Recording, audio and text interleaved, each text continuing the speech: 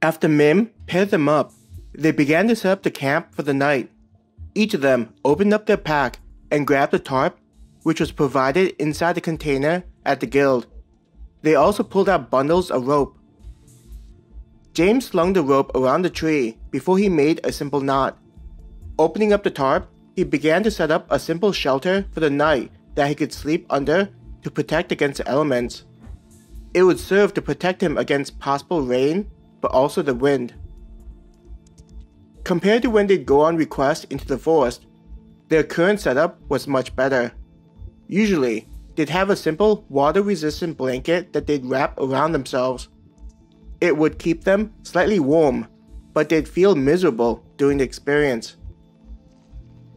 Once the sun set, the temperature would slowly begin to drop, and it would get the coldest right before sunrise. Even though it only took a few minutes to set up, the tarp would be more than enough in addition to the heavier blanket that was available to grab. After finishing the single-person shelter, James looked to see that the others had also finished. Being in the forest, there were plenty of trees available to use. Feeling a little hungry, James was tempted to reach into his pack for some snacks, but he decided against it. They'd soon be hunting for their food, and then it would be dinner time after it's cooked. He couldn't help but imagine a nice large deer and enjoying venison steak. Even several small critters on a stick sounded great, though they tended to be annoying with all the small bones he needed to spit out. James glanced over at Maya, feeling confident that with her skills, she could quickly take down a larger animal for dinner. A deer would likely be too large for just him to eat. It could probably feed his team, so they'd need to hunt two in order to feed everyone. Maya was already carrying her bow, ready to head out and hunt for food for the night. James, Celine, and Maya, the three of you, come with me. We should be able to locate a couple of large deers for us to turn into an enjoyable meal, Mim said with a smile on his face, likely imagining all the food that they'd be able to get. Celine grinned confidently. Seeing the elf grinning, James knew that it was going to be a good night for their large group. It was helpful that Celine had already spotted deers and other animals while she was scouting ahead of them.